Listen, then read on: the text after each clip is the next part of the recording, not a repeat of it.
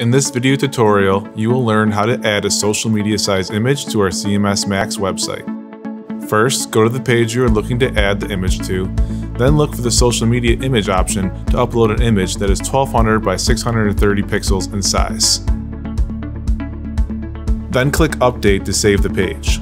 Next, copy and paste the URL and navigate to Facebook's Sharing Debugger tool. Paste the URL into the text box and click Debug. Since the URL has never been shared to Facebook, you're going to want to click the Scrape Again button.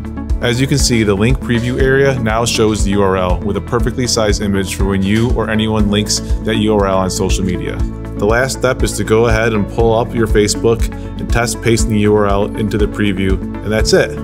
Thank you. And for more FAQs or social media guidelines and templates, visit cmsmax.com.